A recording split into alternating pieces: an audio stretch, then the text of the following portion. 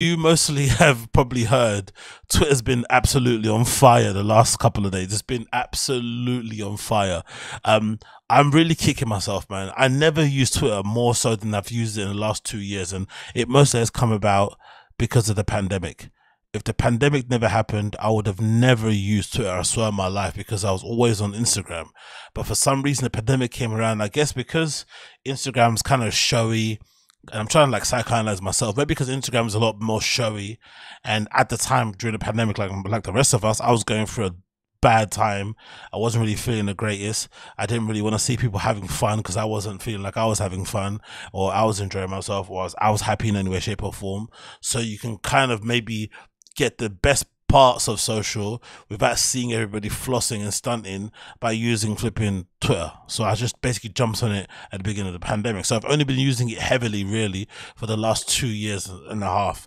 The other times I was using it was mainly here and there to grab some videos, or it might have been to kind of share something. Like I basically use it as another place to share links of stuff that I was doing. Like if I had the podcast out, I'd share it on there, new blog, share it on there, mix, share it on there, whatever. But I never used it to kind of, really consume content. But over the last couple of years, it's been amazing.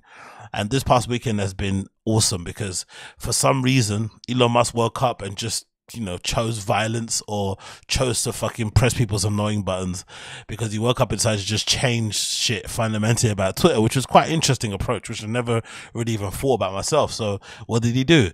He basically implemented a read limit.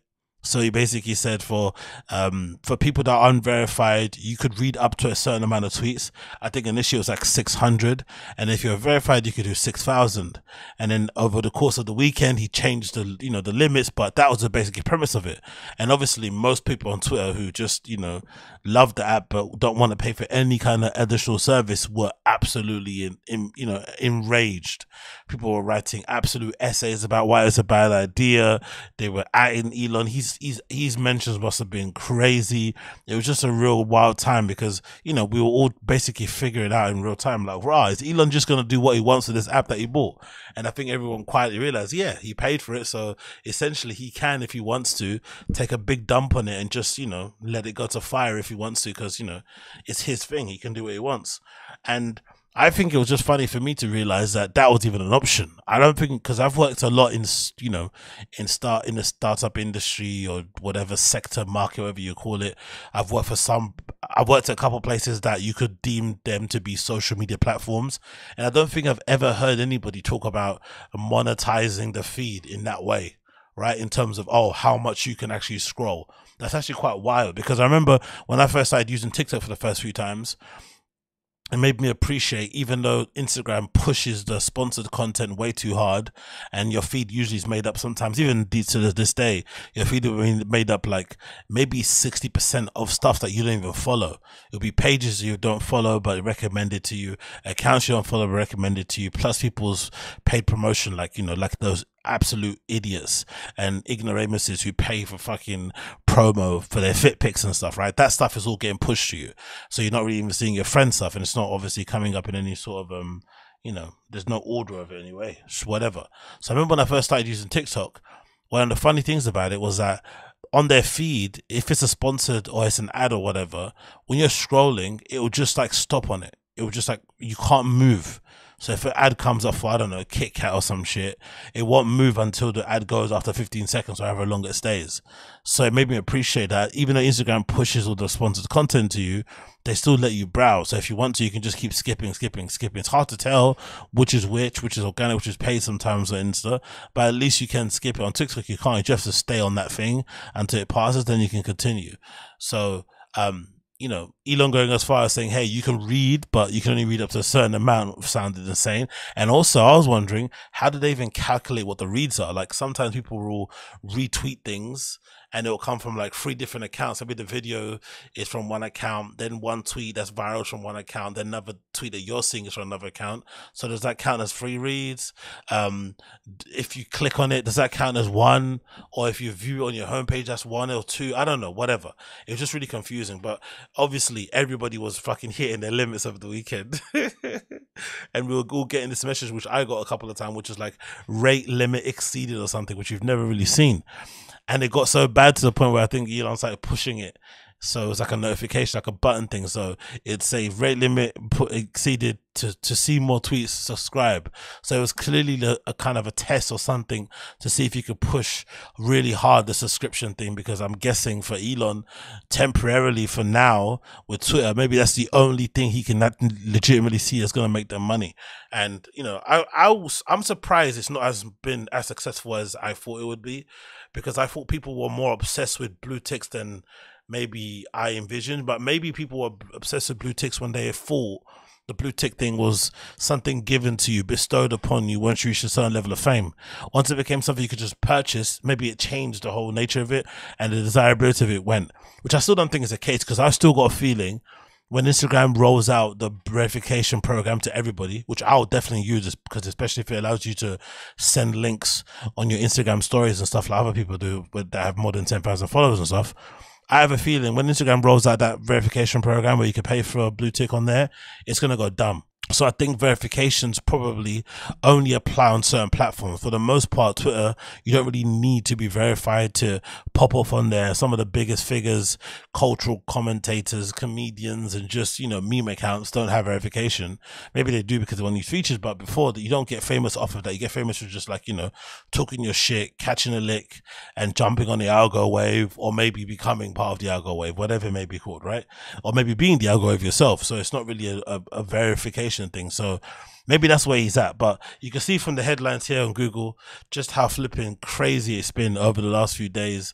Everyone going absolutely nuts about it. You got a headline here from Financial Times: Musk ignites backlash with move to limit number of tweet posts users can view.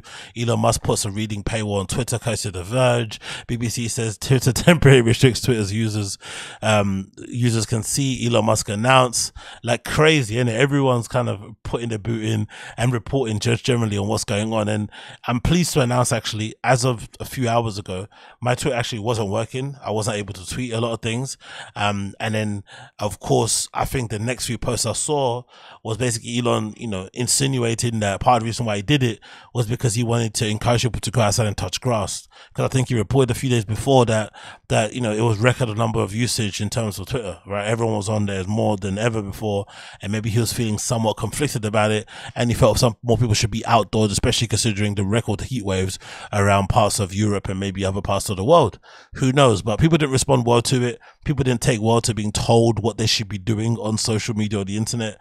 And it really reminded me a lot of the time where I was in, you know, starting up, I guess, in the startup industry, startup scene, working, doing community manager, marketing type of vibe. And I was moving around from company to company. But what I remember at the time, you know, getting experience all these cool places, was that part of the culture at that time was to have like bean bags, was to have drinks on Friday, pizza on Wednesdays, whatever it may be, right? And at the time, that was seen as like a pro. That was seen as like something very attractive to potential employees, right? In your company, that you got all these amazing things, you bring them in, you let them have an interview, you show them your fucking, you know, your kitchen, open plan, everyone hangs out, blah, blah, blah.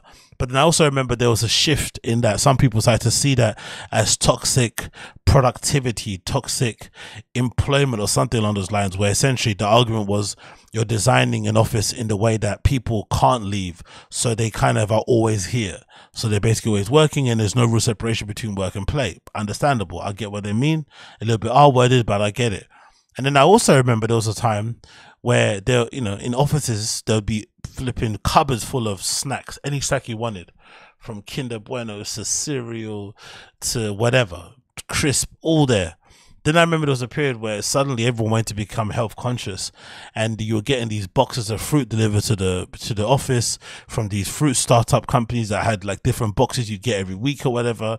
There'd be maybe a particular swipe of health bar, nutrition bar, acai bowls, whatever. There was a shift happening. And I remember this particular company I worked at, all the fat girls in our office revolted against it, and I was also backing them because I really didn't understand this whole like forced push to make people eat healthily in the office. Let people make their choices as they please. They're all grown-ups, and they rejected it all across the board. And I remember it actually being a thing for them, for a lot of startups in London, basically having to wrangle with HR and whatever the community team to kind of work out a resolution, because the people that were used to coming into the office and grabbing a quick, chocolate, whatever it may be for their tea and stuff, or a croissant or whatever, were now being told that that was out and you were going to eat flapjacks, or you were going to eat Rice Krispies or rice cakes and shit. Like, people were going nuts. They were not having it. So there's something about humans, especially adults, when you tell them what to do and you force them into doing something, they just naturally say, "No, I'm not doing it." They actually throw their toys out of the pram. So it's kind of what it felt like over the weekend, but it's all been rectified now. It is what it is. But again, I have to give Elon some level of credit, because for all the decisions he's made on Twitter, some of them have been really redacted and not the greatest. I think you got that guy like Pomp. What's his name? Is it Pompiliano? He's been on Twitter basically really capping for that guy super hard. I forgot his name. I think it's Pomp or something like that, right? He's been capping. Let me see if I can find him actually. He's been capping for Elon really hard on flipping Twitter, which has been quite cringe to see, actually, him going above and beyond to basically prove to Elon that he's, the #1 fan and he gets everything and it's fine and he's a genius. Those basically Elon Musk apologists and stuff, which, resoundingly everyone's saying this whole, paying people, having a limit on how many tweets they can read a day is absolutely insane, or whatever it may be called. But he went out of his way to try and defend him. And some of the points he made were absolutely, insane anyway. But I just want to quickly pull it up so I can quickly read what he had to say, because I thought it was quite funny, especially again when you consider the wide majority of people out there who use Twitter on a daily basis, who have been most people on Twitter are, I think 90% of the people on there are flipping hardcore users. Even if they don't post, they're always on looking at everything, seeing everything at all moments of the day, are all coming around saying, hey, this is a terrible thing. And he's the only one trying to basically fly the Elon flag, because he wants to seem as if he is fucking, he gets it. Let's think, let's see if I can find it. Yeah, there it is. It's somewhere down here. Here we go. So, but weirdly enough, there was one person on social media who actually had a lot of good things to say about how Elon's been running Twitter and stuff. And I thought his overall post was very interesting, because I think a lot of people out there will definitely disagree with a lot of his points, but it's basically Pomp, right? And when he's not out here, scamming his fans with shitty coins or horrible crypto advice and stuff, he's out here basically being Elon Musk's fucking white knight, which is absolutely horrendous and cringe anyway. And it comes from a lot of these American guys. I feel like American dudes have like no capacity for shame sometimes, or like no pride or no dignity in some way, shape or form. I don't think you're going to get a lot of European men out here really going in public and really kind of, sucking off another man in this way. Even if it's somebody as kind of quote unquote brilliant as Elon, you're still going to keep it somewhat, together. You're going to act like, this is normal, that you've seen someone like him before in your life. You act like you've been here before in a slight way. You're not going to be sucking him off to the teeth like some of these guys do. Like, these Pomps and these, Lex Friedman types. You don't really find these guys in Europe. You would think so.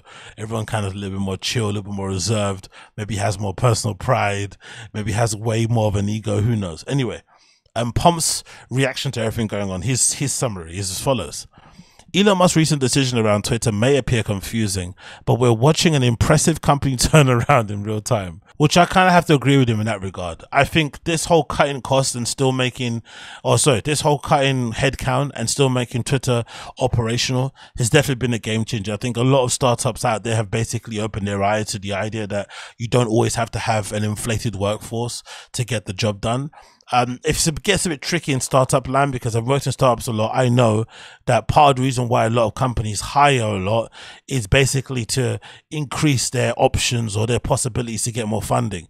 Because if you keep hiring, it makes you look like you're somewhat of a profitable company, so that when you go for another round of investment, it looks like you're always on the up and the up. There's like potential to grow, blah, blah, blah, blah. Those are usually things. Or if you do get investment, one of the stipulations could be to increase headcount anyway, and to build out certain teams or certain divisions in your company and let that foster over time. That could be an option, but he definitely has proved that you don't need a lot of people to run sites or social media apps or whatever they may be called, product services like Twitter. Fair enough.